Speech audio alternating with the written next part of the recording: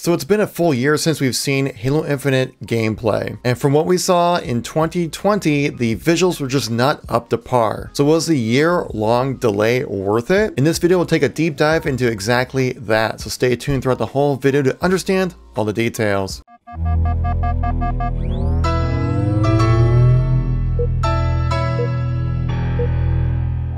With Halo Infinite being a flagship title for the Xbox Series X, meaning to showcase everything that console has to offer, Halo didn't really give a good impression the first time we saw it. There were many performance and visual issues as well from the gameplay that we saw in 2020. Well, now we have some new video of gameplay from Halo Infinite in 2021, so was the year-long wait worth it? So in this video, we'll be analyzing the graphics of pop in and out geometry, lighting, muddy textures, and just kind of blobby, low-res texture things at a distance. We'll also be analyzing Master Chief as he got a massive upgrade within Halo Infinite, and we'll also be doing some weapon and effect comparisons as well. So if you guys like these analytical kind of videos and want to see some more content like this, make sure you tap that like button. Let me know you want to see some more stuff like this. If you guys want to stay up to date with everything going on with Halo as we ramp up to the release of Halo Infinite, make sure you tap subscribe.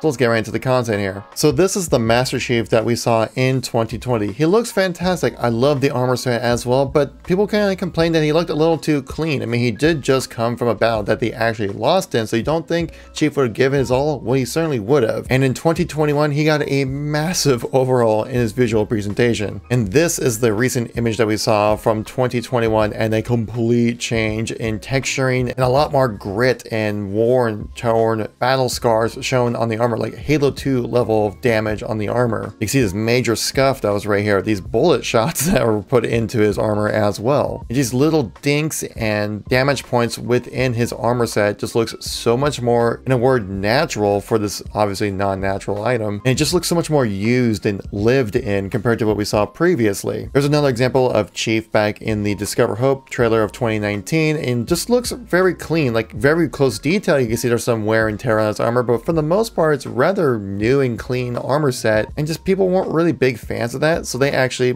upgraded that with 2021. As you can see, here's another back image, and just a lot more wear and tear and dust and grime kind of pushed into that armor set. They let you know that like this has been used a lot. And I just love this close-up image of Chief. It actually kind of gives me like classic Halo 2 vibes from this whole thing as well. Next, let's take a look at the environments and a direct comparison from what we saw from the gameplay trailer of 2020 to what we see right now in 2021. Keep an eye on the grass in the lower left, how it just will pop away from the screen. This is just the way video games will try to trick to kind of reduce resource intake and have the performance work a lot better. It just doesn't really come off very well, especially at the end right there. Watch this one, you blink, you miss it. As you go across the screen, this object will come across right here. I actually missed this, but as it pops in, the camera pops back into view and the geometry will just come back into view. This one here at the draw distance, that you'll have just pop in geometry that really should have been there and not really experienced this one. And then of course, obviously, I'm sure we've all analyzed this weird looking time lapse almost of the clouds popping in of the elevator. The lighting just did not look good. Talking about lighting, this is going in and out of the menu. You can see the lighting just kind of load in before your eyes, and it's just very immersion breaking. And then right here in this screenshot, you zoom in on those trees in the background, and they just look very blobby, and the textures look very muddy. The pillars look very fresh and new. These ancient structures don't have any wear and tear on them at all. But let's take a look at the 2021 that we just saw, and I think I might like the differences right here. And as we look over this, the foliage is so different and just natural looking, and then we have this entire environment, the lighting of the sun going through the clouds. You get to notice there are zero pop-in textures, there are no muddy trees or blobby textures or anything like that at a distance. Obviously this is a well curated kind of almost cinematic of the game, but this is an in-game engine that we would see like pop-in clouds, textures, and also blobbiness, and then it just looks beautiful. Like almost all of those kind of draw distance issues have been resolved, though we don't see anything when it comes to the lighting, especially coming in and out of the menus. So that's something you definitely want to take note of. Another thing I want to point out is the effect of the plasma grenade. Take a look at this explosion, right? It looks great, you know, but it's pretty standard really, but this one has a really cool new like warping visual effect to the plasma grenade explosion. Just looks so much more impactful than the previous. Obviously, the pillars were a big issue as well, as they look just so clean and new and didn't really look lived in. I mean, these are ancient structures with weathering on them, and they don't really showcase it at all, especially in this image in particular.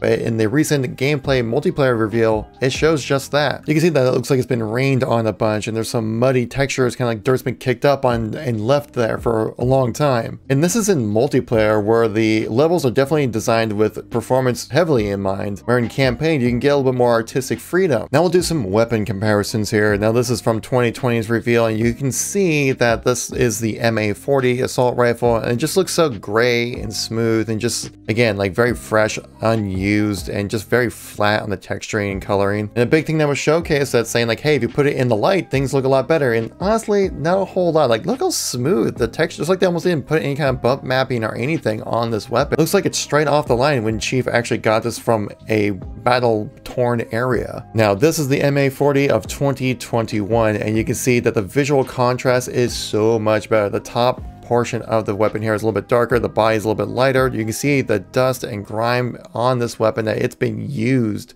You know, this is a weapon that people have picked up, shot with, and probably slayed some enemies with, and it just looks so much better. I love the visual presentation of this now. Here's an image from the multiplayer reveal that kind of mimics what we just saw from the 2020 reveal, and you can see that's like the level of detail is there, the coloring is there. And on the ammo counter right here, there is also a bit of a glossy glare that's on this counter, very similar that we had in the 2020 reveal. The sidekick was also changed to make it a little more Halo feel. The sidekick was also changed to give it much more of a Halo feel to it. You can see now that they added in some lighting on the LED kind of lights look like right there, and also an underpart to the pistol as well to give it just a little bit more character to it. But not much has changed with this. This image is from the gameplay trailer where we saw the sword for the first time, and it's looks pretty awesome, don't get me wrong, but now you look at the 2020 version of it, generally about the same art style, but a little bit more translucent to kind of mimic what we had previously. So certainly an upgrade. Next is the VK Commando, and again, like this weapon kind of has the same issue as like the assault rifle, which it didn't really look like it had any kind of wear and tear on it. It just kind of looked like straight off the assembly line. I mean, this guy picked it up off the ground in the middle of a war-torn battlefield, and it's like a fresh assault rifle. But when you look at the new one now, you can see the dirt and grime on it. You can see the details, and the distinct geometry much more apparent now with this weapon. So the polish is there. Now the two things I'm going to bring up in this image are the two things you're probably going to see a lot in Halo: the battle rifle and the shield recharge effect. Again, this battle rifle, just like all the weapons, very little wear and tear, just looks straight off the line and doesn't really look like it's been used or anything like that. And also the shield recharge effect is just so intrusive, very low opacity to the whole thing, so they really actually block your vision when you're recharging your shields, which doesn't make a whole lot of sense. Now you can see the battle rifle has this little detail of wear and tear on it, like it's been used. And I love the model of this battle rifle as well. And here's an image of the shield recharge effect from the multiplayer side of things, and you can see way less intrusive, much more functional, and gives you a proper idea. In the video part, there is a bit of a translucent bar that kind of goes up across the screen just to show you that once that bar goes to the top of the screen, you're fully recharged, compared to random hexagons. Our new friend, the Bulldog, also got a little bit of a visual upgrade. This is more just kind of visual pop mixed up with the blandness of the body. So this is from 2020, but when you look at the 2021 version of it, you can see that they added a bit more coloring to it just to make the design of the weapon pop a little bit more. This is an image from the multiplayer reveal that we just got, and you can see the changes are very subtle, but the nice coloring touches just makes some of the parts on it just pop a little bit more. So you can see from this video that there were massive improvements to the detail and polish of Halo Infinite, which is fantastic, truly making this game look like a next-gen experience. So was a year-long delay worth it? I think so. So if you guys are new to the channel or been on the loop for Halo for the last few days or so, check out the videos on the screen right here. I got a link to all my news and informational videos right there. So thank you so much for watching. I greatly appreciate it, and I'll catch you on the next one. Peace out.